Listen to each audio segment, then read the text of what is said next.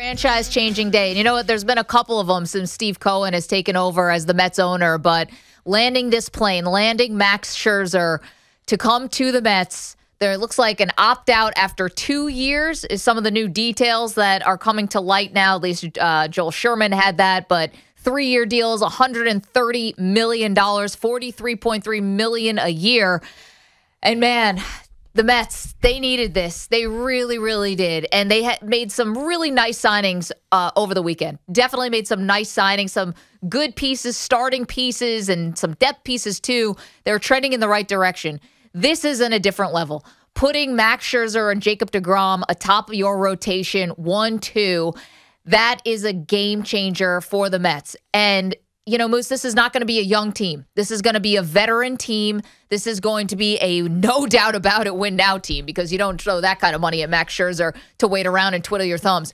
This changes the complexity. We thought last year with the Lindor trade and then subsequent signing and Carrasco coming also that was going to be enough. It's not. It's not enough. The Mets needed a lot more. They're addressing that in this offseason before this potential lockout happens in the next couple days. The Mets said they were going to be aggressive. They are being aggressive. They landed Max freaking Scherzer when nobody thought that was possible.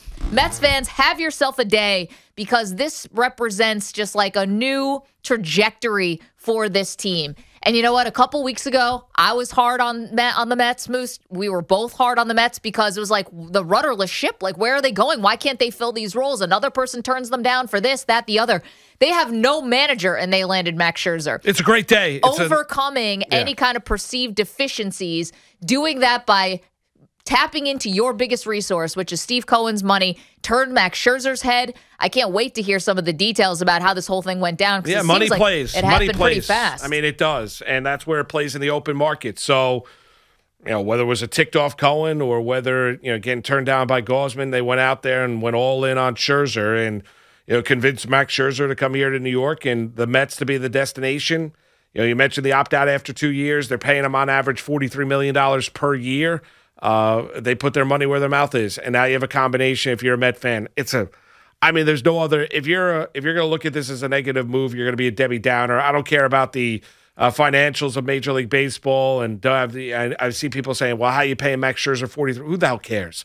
I mean, this is why you have the richest singular owner in all of Major League Baseball. That's why it becomes a comedy of errors. If I'm rooting for an organization where one signing affects another, then I can understand the contracts and looking at contracts. I've got the richest owner in all of Major League Baseball. If you're a Met fan, you could care less what Max Scherzer's making, what Starling Marte's making, what Jacob deGrom, or if I have to go out there and renegotiate a deal with Jacob deGrom. It's not your money. And Cohen is the richest singular owner in all of Major League Baseball, and this is how it plays. This is what the Dodgers have done. This is what the Yankees have done in the past. This is what the Red Sox have done in the past. This is what other major market teams have done. And as it stands right now with, you know, the defections of Scherzer and Kershaw and probably Seager out in Los Angeles, the Mets payroll stands right now, once this deal becomes official, at $265 million. The Mets payroll right now, once this becomes official, will be the highest payroll in all of Major League Baseball. And I get the feeling they're not fully done. Cohen talked about obliterating, running right past the luxury tax threshold. Well, he's done that. Today's a day to rejoice. Met fans, I mean, this is it. I mean, this is heaven. You just got to add in Max Scherzer. You added one of the best pitchers, an all-time great in Scherzer. A guy that's finished top 5 in Cy Young voting 8 different times over the course of his career. Including last year. 8 different times. 2.46 ERA last year. Has been a gamer, wants to take the ball, doesn't care about rest, will come out of the bullpen, all of these things. And now he's paired up with Jacob deGrom. Brilliant. Garden City. Brad, what's going on, Brad? Hey, so guys, I have 2 things to say. First off, my friend Frank, unfortunately, his dog passed away last night, so champ, rest in peace. With that being said, Frank is a Met fan just like myself, and I'll be honest with you, on Thursday night, I was like, all right, maybe Gausman, maybe Ray, maybe Rodon, but Scherzer was out of my league, I thought. I thought there was no way. He didn't want to come here, but Uncle Stevie does it, and he signed 4 great guys to fill this team, and he's not done. How about this? That's what's amazing Brad, about it. Nobody is out of the Mets league anymore. Maggie, I love it. I love it, and we're allowed to be happy today. Yes. We're allowed to be happy Oh, today. celebrate. Sure. If you're not going to be happy today, when are you going to be happy? Allowed Today's to be a happy. day. And if you are going to, like, let's call it what it is. If it's an overpay, you overpay Who cares? for the cream of the crop, right? You don't overpay for, a guy who's coming off a career year, but you're not really sure the rest of the resume doesn't hold up. You're paying for right now with Max Scherzer. You're paying for 2022, 2023. Like this is the moment. If you're going to overpay at the top of the market. And the thing is about rich owners, is there even such a thing as overpay? How about, Hector? What's up, Hector? What is up? It's like days like this that I think about fans like you, Hector, and I'm just like smiling ear to ear because I know how much this means to you. I'm smiling ear to ear. And guess what, guys? You guys don't have to sell me on this like you did Lindor. I know this guy. Is good. And even though I got Yankee fan friends trying to hate right now, talking about he had a dead arm. Oh, my goodness, for love, 46. Shut up. Shut up. I don't want to hear that now. This guy has shown no signs of breaking down. Dead arm because he wasn't pushing on short rest. Whatever, man. This is a move. This is a big move. This is a statement. This is the kind of stuff, that I needed. I think one of you guys said the Mets needed this. No. I needed it to prepare for my daddy. Fans base, we needed this because it's been, as I said, it's been LOL Mets. Well, it's been LOL Mets for a lot of my life, but it's also been LOL Mets for the last couple of weeks because of all the strikeouts with the front office hires. And it was like, where are they going? What are they doing?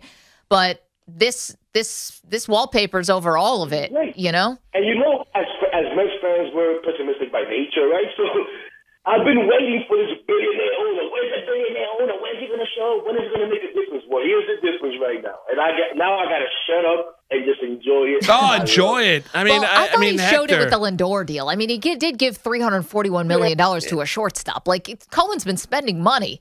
This is a different type of thing, though, right? Well, this is going into a marketplace where you were not the front runner, and you were able to get in, give him all the money that he was looking for, overpay, which is fine, and give him a historic offer and convince him that this is the right spot for you to be. And Scherzer said, "Yeah, I'll take the 130 over 3 years with the opt out after 2. I'll take the full no trade clause." All of those things, and he convinced them with what a lot of teams convince a lot of players with: money. I mean, that is it. I mean, because there's no history of winning here in New York. It's not a matter of that this is his dream spot. He's not going to bring out a poster board like Garrett Cole did and said, "This is my dream to pitch out at Citi Field, and I grew up watching the Mets at Shea Stadium." No, it's none of that. But that's fine. It doesn't need to be. This is not fair. It's not a Disney movie. We're not making a movie. What you do is you added one of the upper echelon pitchers in all of Major League Baseball, one of the best right-handed starters you've ever laid two eyes on in recent MLB history. That is what's been added to this Mets starting rotation. That's what Scherzer is. Even at 37, it is a win-now move, but your best pitcher in DeGrom is a win-now pitcher that is in his 30s. This goes part and parcel with that. Now, the Mets aren't going to be done. They've spent a lot of money the past couple of days. What, in the neighborhood of $275 million once this deal becomes official? 254, I guess. Well, they spent 124 over the course of the weekend. Yep, so, one day. I mean, 254 they've spent over the last 96 hours. Give Cohen a lot of credit. This is what having the richest owner in all of baseball means. Hired guns. Guns. It's awesome. We'll take it. Mark the day down. November the 29th. Max Scherzer is a Met. It is a done deal. This is the best holiday present that a Mets fan could ask for. 877-337-6666. We got an update and then more of you, the Mets fan, today reacting to the big news about Max Scherzer. Don't move.